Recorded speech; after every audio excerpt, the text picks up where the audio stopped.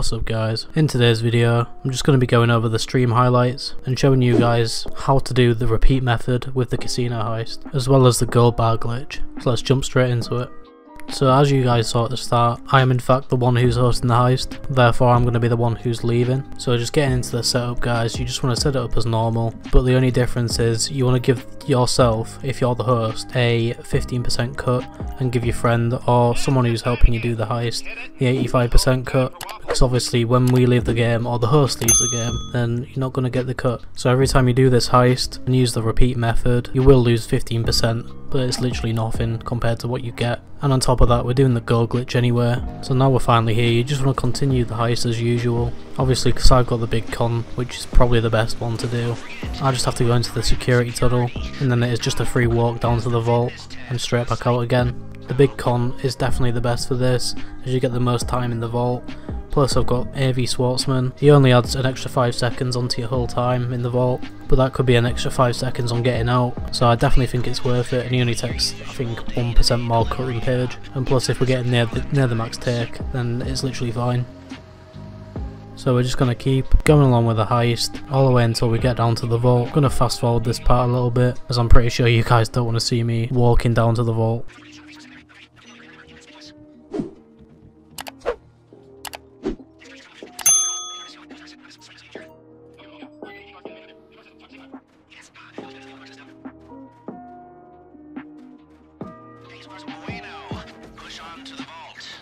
Now we're finally at the vault. We're just going to knock this guy out.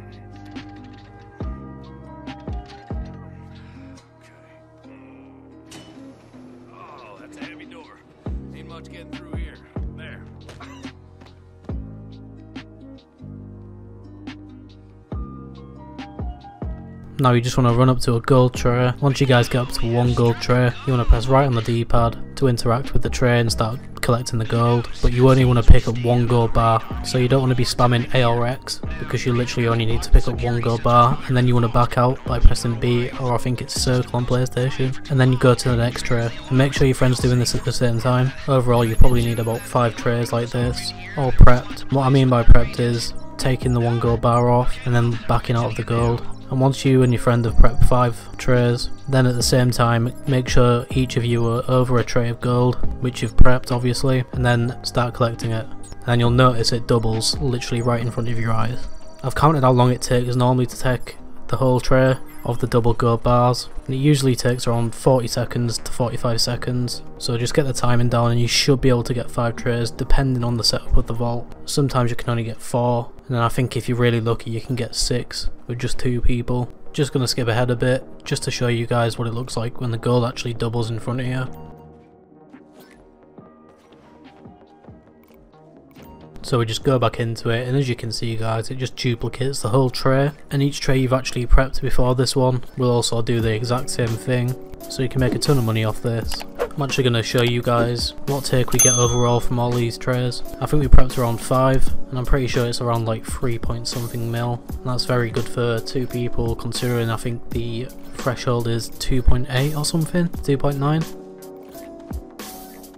So there you go guys, that's 3.2 pretty much, and that's with only 2 people. And remember, the person who isn't host gets the 85% of this 3.2 mil. Now guys, I'm going to show you the replay glitch as well. This is really effective with this method as well, because you can literally repeat the same heist without having to go in through any setups and just making loads and loads of money.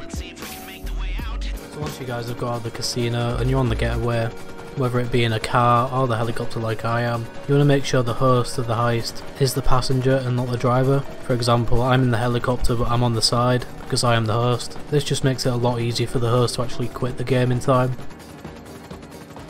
So now guys, because we're proper close to the buyers, the host, which is me in this situation, has to press the guide button, go down to GTA, press start on that, and then hover over quit. I'm pretty sure it should be similar for PlayStation as well. Just make sure you can like quit your application fully, and on PC I guess you could just press F4 or Alt F4 to fully close the application. Just anything to close the application really.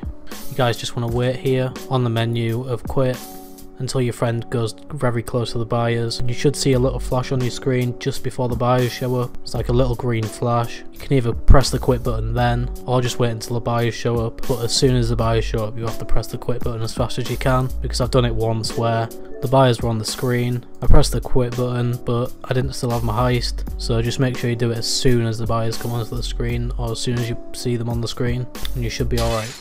So now I'm going to show you guys that it did actually work, and I still have all my heist, so I can just repeat this method once again.